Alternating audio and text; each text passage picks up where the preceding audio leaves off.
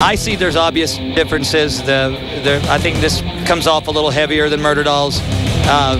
There's definitely songs on the record that I don't think Murder Dolls would attempt or even should try to attempt, for that matter. I'm just playing what I grew up on. You know, I like everything from, you know, like Alice Cooper and Motley Crue, but I also am a huge fan of the Ramones and the Sex Pistols, and I'm also a huge fan of you know, the earlier 90s bands like White Zombie and even Pantera and bands like that. So I kind of just sort of mix that all together, you know, not on purpose. It just kind of comes out that way. I love to say fuck!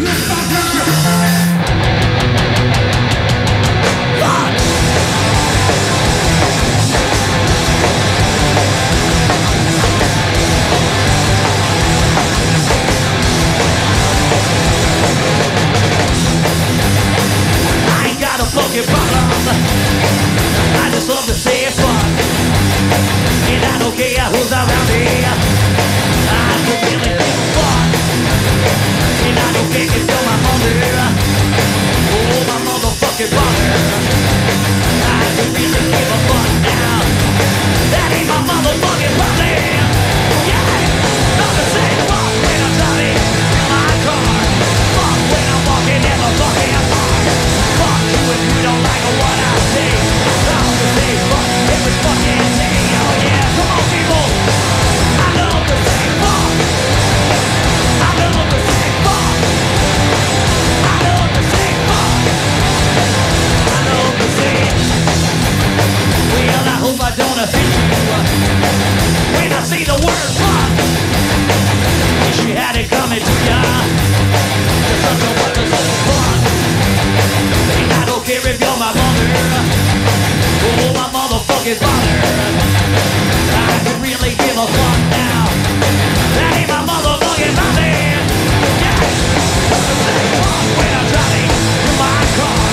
Fuck when I'm walking in the fucking park. Fuck you if you don't like what I say. Say fuck every fucking day. Oh yeah, come on. I love to say fuck. I love to say fuck.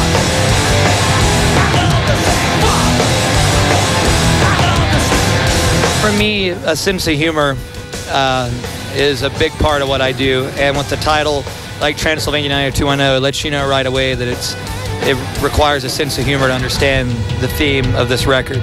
And you know, that's just kind of Beverly Hills 90210 is a famous show in America, and you know, Transylvania 902 is my take on it. It's my world.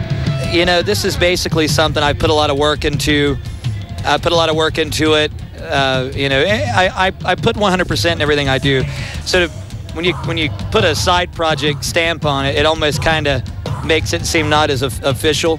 But Murder Dolls had a short lifespan on the fact that it was revolved around Slipknot. This, you know, being that Murder Dolls cannot be a full-time project as long as Slipknot is a band, then I think this is just as functionable as Murder Dolls. So this will happen until Murder Dolls does another record, and then Murder Dolls will take a break, and then they'll do another thing. So it's just a constant wheel of trading things in and out, you know, and finding the balance between the two where they're not so close together.